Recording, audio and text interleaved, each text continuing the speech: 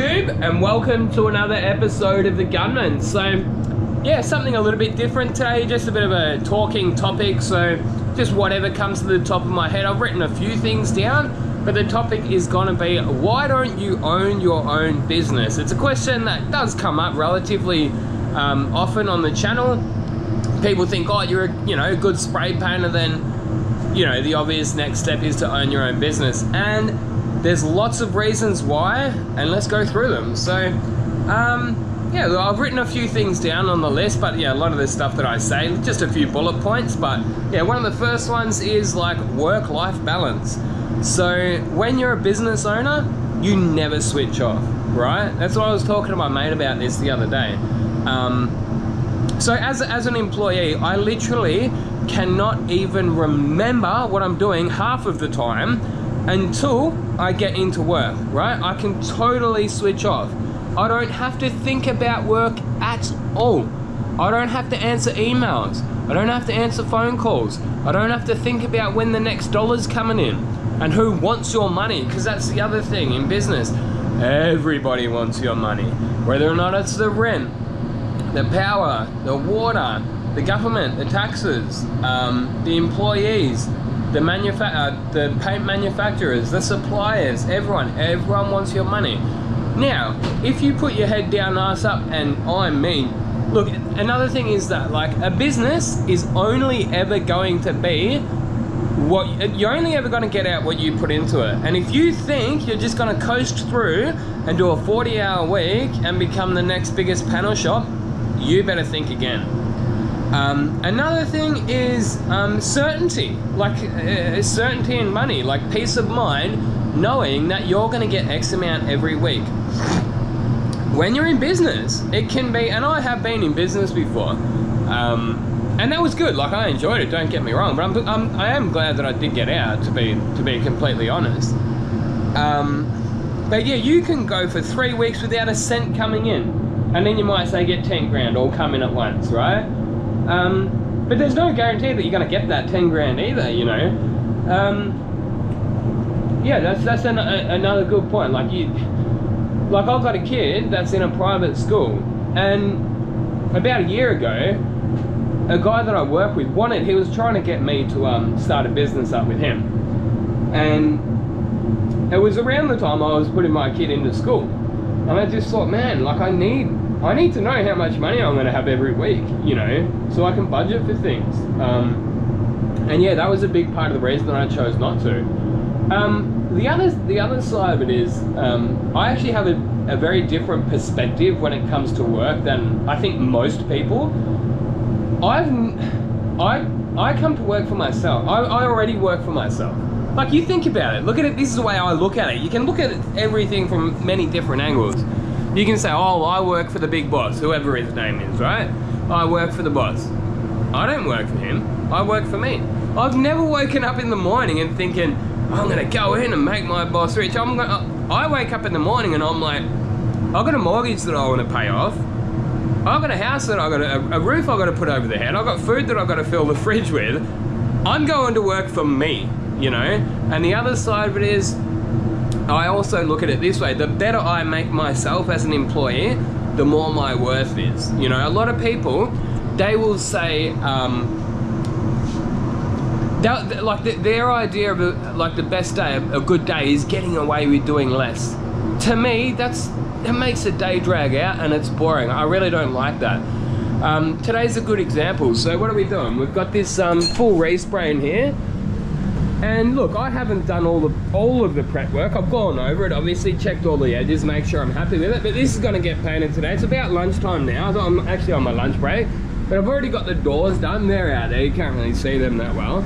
And then we've got the bonnet and tailgate. And I'm going to try and get them at least into primer just to seal them down. To me, that's a good day. Like a full respray done on a large car, and that's bare metal, including the roof. I've already done the roof as well. Like, that's a good day.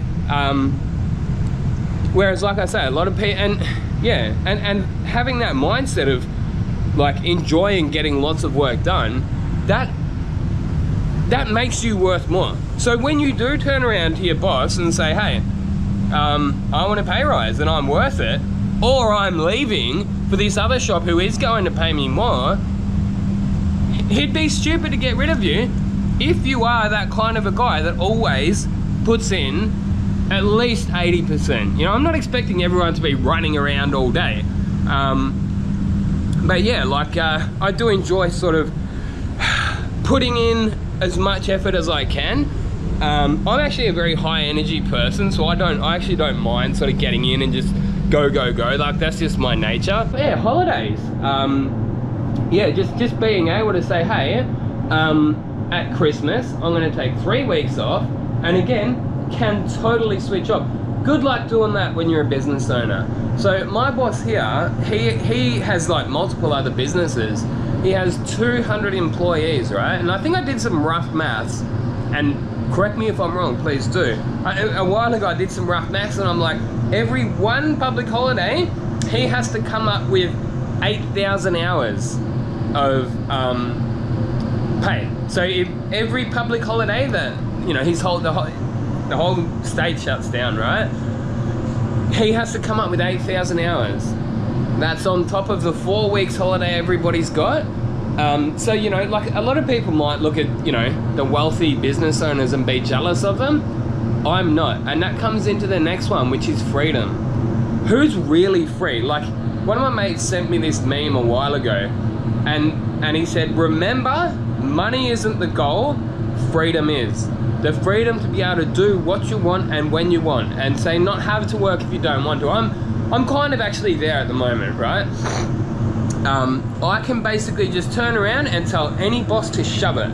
I'm not getting treated like shit on the daily. I'm not coming here working my ass off, and I haven't worked my ass off for the last 25 years and invested, you know, relatively wisely. I'm not the most wealthy type guy, don't get me wrong, but I've come from nothing, you know, come from a working class family. Yeah, like that's it. Like, the freedom that I have to, you know, I've got something that I can fall back on, right? And I've built that over the years. Rather than having, like, sometimes owning all these things, they can own you. You know what I mean? Like, after a certain point, that's I don't know, from my perspective anyway. I actually kind of like that work-life balance of just being able to do a 38, 40-hour week. And in saying that, like, I actually needed to take a couple of hours off here and there a few months ago. And my boss said, look, just make the time up, come in at 7 because I got the key.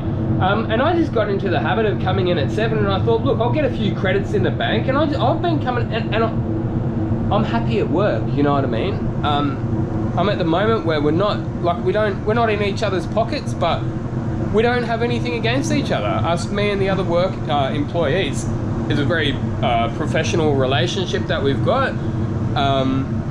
Yeah, we just come to work, do the work, we'll talk when we need to talk, but generally it's just about work. We don't yeah, that's another thing that I've noticed, is the closer you'll get, that's generally when the further you'll get apart. Like, when you get really too close to some people, that's when you'll sort of have the big fights and that. So these days I do generally like to keep work relationships relatively professional.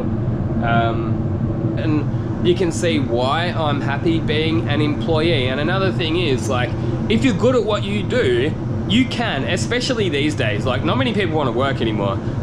You can demand a good wage, but it does sort of seem like here in Australia, at the very least, our government taxes the worker way too much, you know, and that will get me on into another whole political rant, which I'll probably go on for hours, so I probably won't get too deep into that. But it really does piss me off, and it is actually getting harder for the average everyday working Aussie to get ahead or even own a house when the government lets in 800,000 people in 1 year.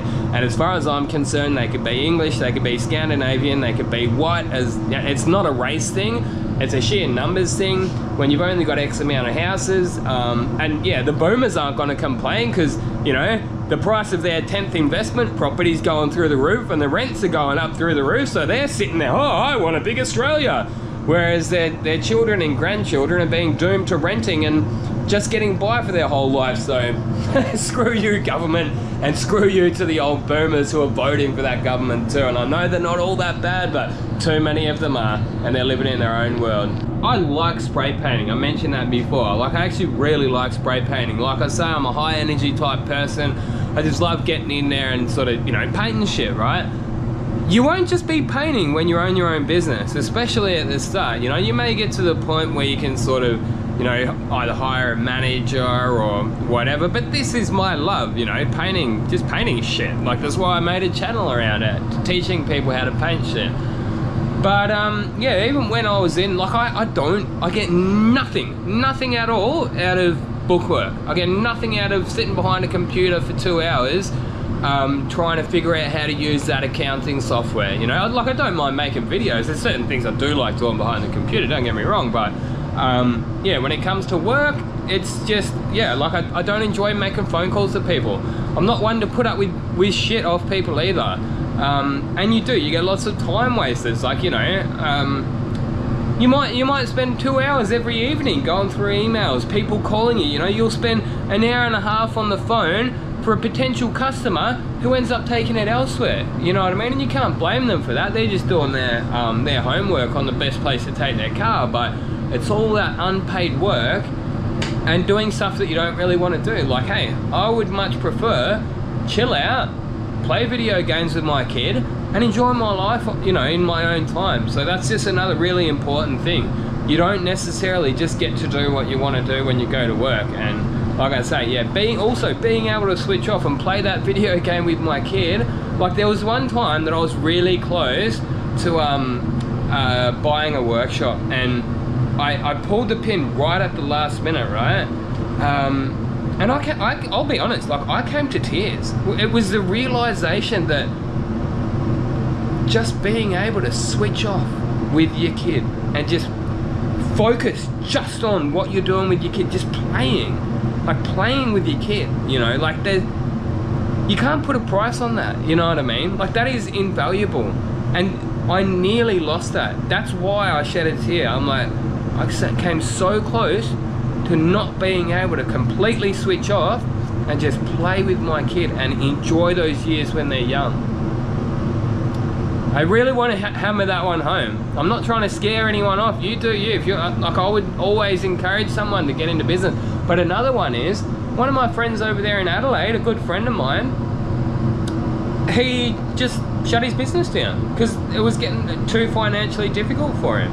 And again, the government is not exactly helping us, you know. They make it way too hard to do business, especially small business here in Australia.